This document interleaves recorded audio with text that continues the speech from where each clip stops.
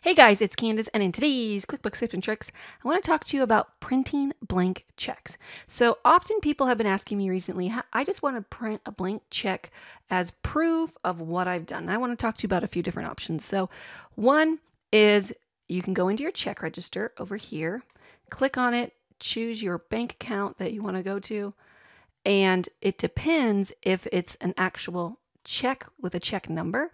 You can just double click, go up to print, and click print check, and you would just put in the same check number again that you originally used and click OK, and that will allow you to print the check basically if you want just proof that you did it and you want it for your file. Now, if this is left blank and you go to print it, it's not going to let you print it without a check number. If you just try to do 0, no check number, won't work. So you have to have a check number. If you don't have a check number, you can use a 1, 2, or 3, something like that. Now, if what you want is a bill payment confirmation, so I'm not sure, I just want to clarify, I want to give you guys a couple options. If you go under File, you go down to Print Forms, you can go to Checks here as well. But the checks, if you go here, have to be available to be printed. If you've already printed them and you just want proof for your records, you'll need to go into the check register.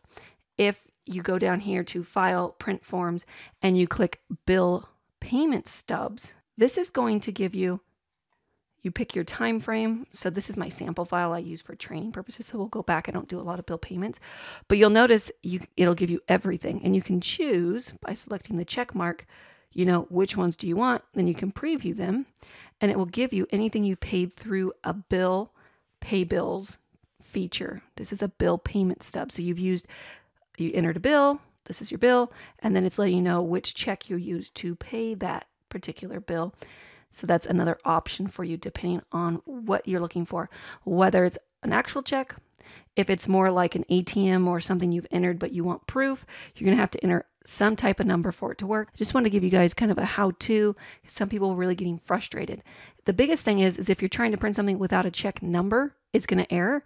Just put a check number in, then delete that check, go back into the register and delete that check number if you really need it to be printed. All right.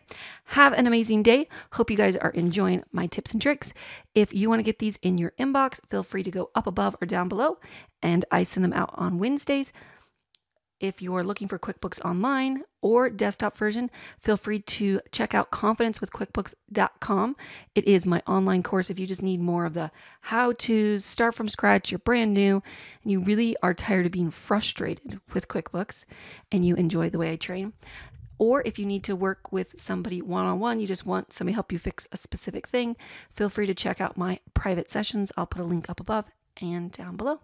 Have an amazing day. Talk to you guys soon. Bye.